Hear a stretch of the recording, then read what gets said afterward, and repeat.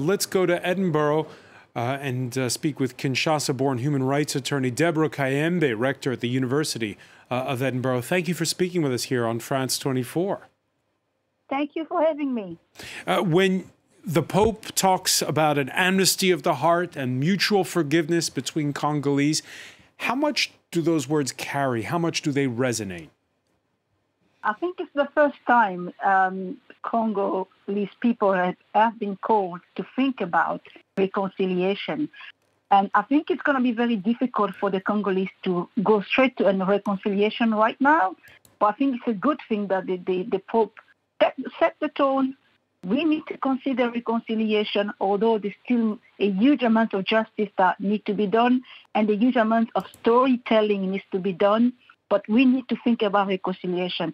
It's heavy, it's very important, but I'm not too sure whether the Congolese are going to be open to it straight away.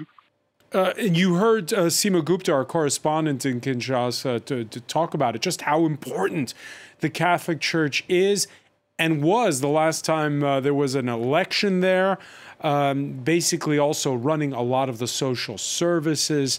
That role of the Catholic Church, is it waxing or waning? It's still winning. The Catholic Church is very influential in political lives in DRC, and is still very much the biggest church in DRC, maybe the biggest Christian community in whole Africa. So it's true that Catholics are still having the words within the social life of Congo, and I'm certain it's going to play a big role now that the Congo is moving to a phase of reconciliation. How do you feel personally about the fact that the Pope was unable to travel to Goma to meet with those who are victims of the civil war there in their native region? I think it's right for the Pope not to travel for security reasons. But I just felt sad, very sad, that the Pope could not make it because everyone was expecting to give a little comfort to these people who are still suffering in Eastern Congo. I personally think that it was right for the people for the Pope to come to Kinshasa. Also right that they could not make it for security reasons. I know there is a lot of disappointed people in Eastern Congo, but hopefully, this presence of the Pope in the country might give a measure of comfort to the population because they really need it at this moment. And one final question. You look at how important this visit is for the 45 million Catholic faithful that are estimated to be in Congo. How important is this visit for the Catholic Church itself?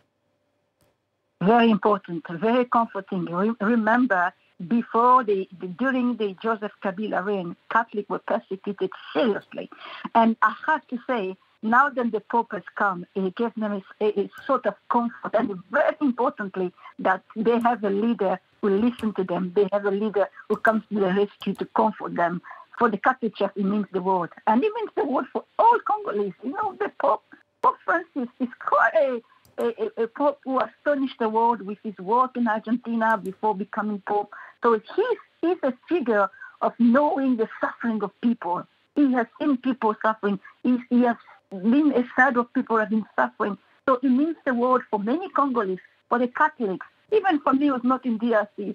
It made me feel, oh, finally, someone is bringing the case of DRC around the world.